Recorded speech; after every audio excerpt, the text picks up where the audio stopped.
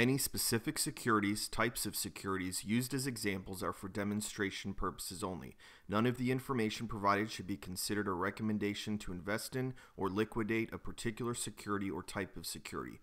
ZacksTrade does not endorse or adopt any particular investment strategy, any analyst opinion, rating, report, or any approach to evaluating individual securities. This tutorial will demonstrate how to view an option chain in ZacksTrade Pro and place an option order. The first step is to have an options chain window on your layout. If you do not already have an options chain window, you can view our tutorial on how to customize your layout in ZacksTrade Pro. You can also click on the New Window tab in ZacksTrade Pro and select Option Chain. For this example, we'll use the Walt Disney Company, symbol DIS. You'll want to type in the symbol on the top left-hand corner of the option chain window and click Enter. You want to make sure you select the right exchange as well as the right country that you want to trade in. In this example, we'll select Walt Disney Company on the New York Stock Exchange and select Stock Smart. If you'd like to see all available strike prices, you can click on the strikes area on the option chain window. From there, you can select all to view all available strike prices.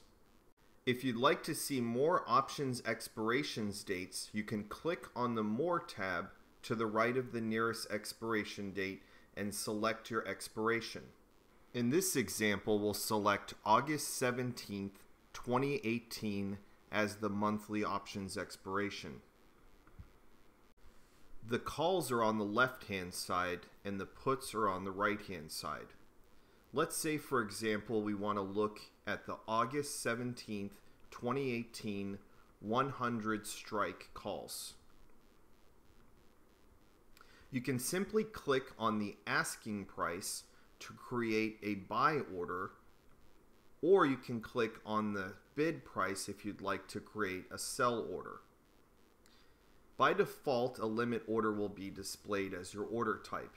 In this example, we're going to place a buy order for 5 contracts.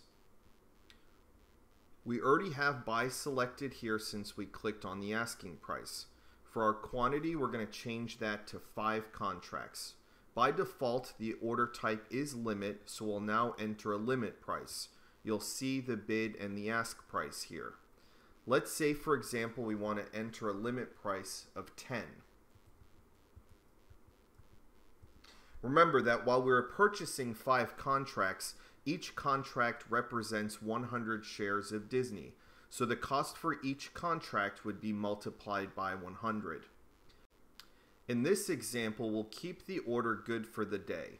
A day order means that the order is good for that trading day only or the subsequent trading day if the market is closed. It is important to note that with a limit order to buy, you are specifying to buy that option at the limit price you specify or better. With a sell limit order, you are specifying to sell that option at that limit price or higher.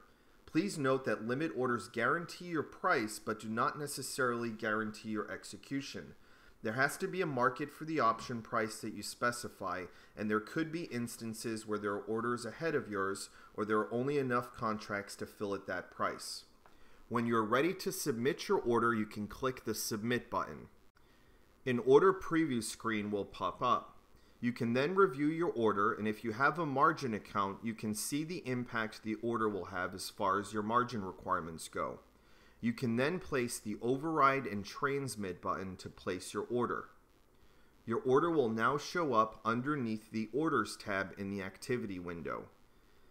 If your order has filled, you can see a checkbox here underneath the Orders tab, and you'll also see your fill price. You can also see all of your completed orders for the day underneath the Trades tab. If you'd like to modify your limit price for the option that you're purchasing, you can simply click on the price there and enter a new price, and then click on the Update button. If you'd like to cancel your order, you can cancel your order by simply clicking on the Cancel button. Thank you very much for being a ZacksTrade client. We hope you enjoyed this tutorial and found it helpful. Still have questions? Chat with us at ZacksTrade.com, email us at support@ZacksTrade.com, or call us at 888-979-2257. Support hours are Monday through Friday, 9 a.m. to 6 p.m. Eastern Standard Time, excluding exchange holidays. Please also click the subscribe button below for any new tutorials.